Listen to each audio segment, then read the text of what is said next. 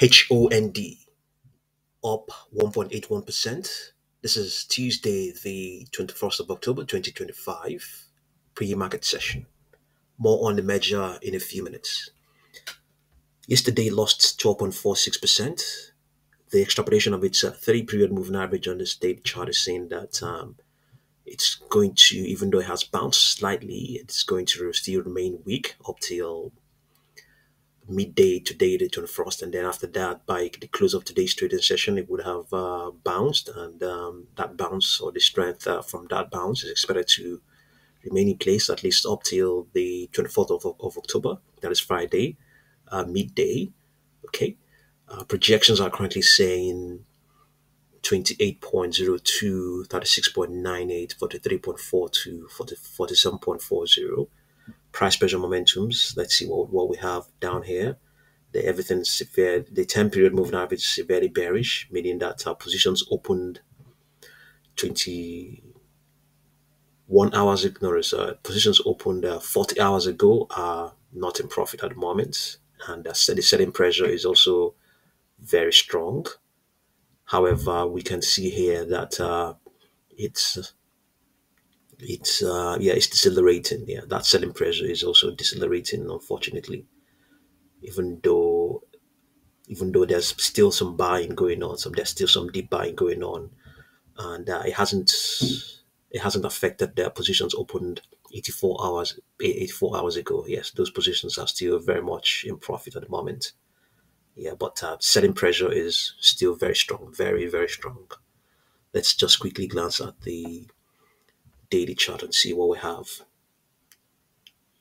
On the daily chart, we don't have any extrapolations, but we have a downward projection here of 13.17. Okay, so we can also apply another indicator to show us what we could possibly see. Let's see, or what is prevailing, what traders are currently doing. Okay, right now they are buying. So this indicator here is saying that they're not buying, they are selling. This indicator is saying that selling pressure is going to remain in place. Let's see what we have on. Go back on the 4-hour chart. It is validating. It's validating the selling pressure. That's what we can see here.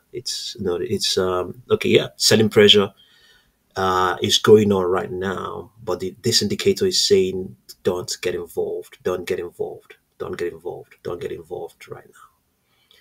Yeah, but selling pressure is what's going on right now. Based on this 4-hour chart, is what's going on right now. We could just quickly glance at the 1-hour chart and see what we have as well.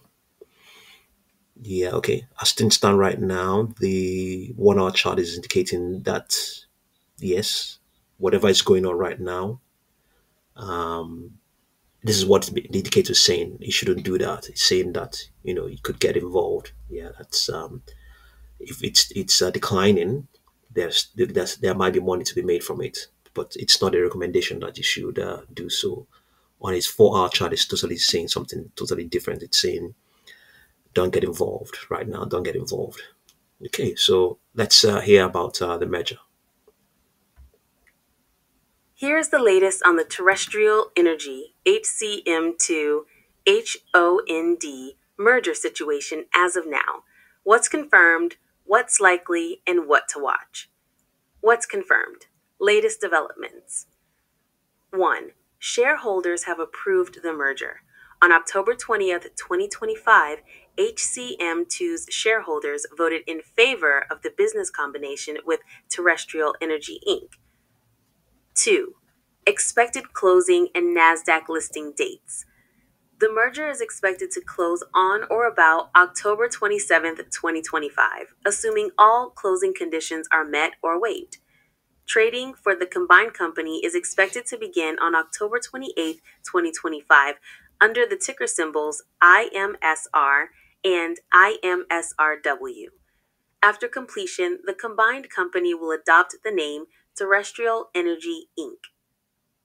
3. Regulatory technical positioning.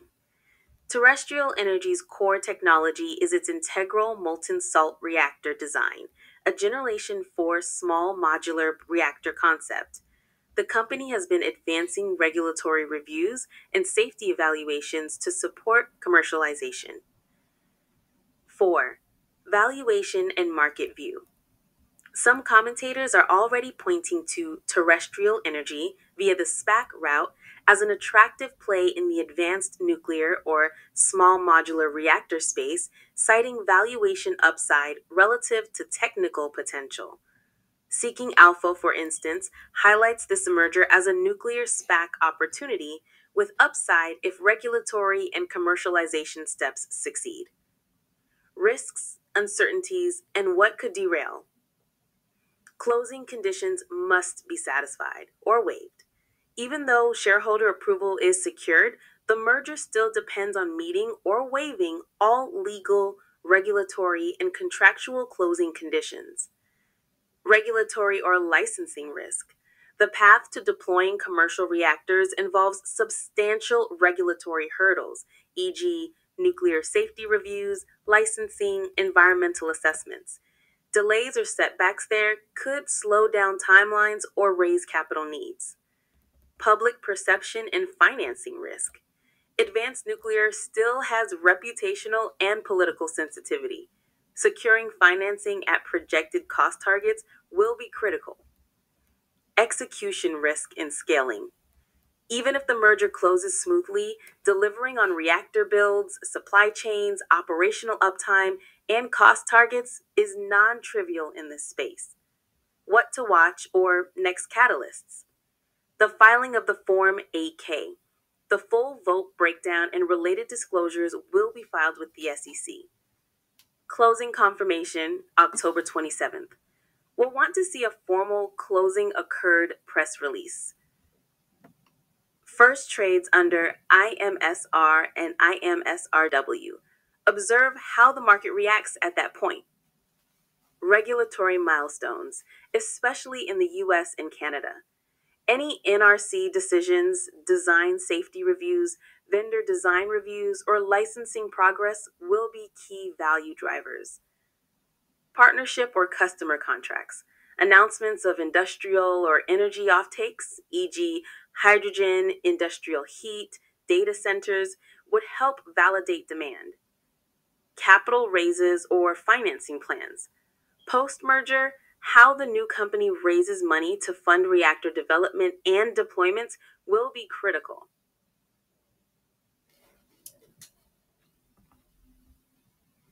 Okay, so that's what's going on with regard to the merger. So one more time, this by the 28th of October, all of these data may disappear.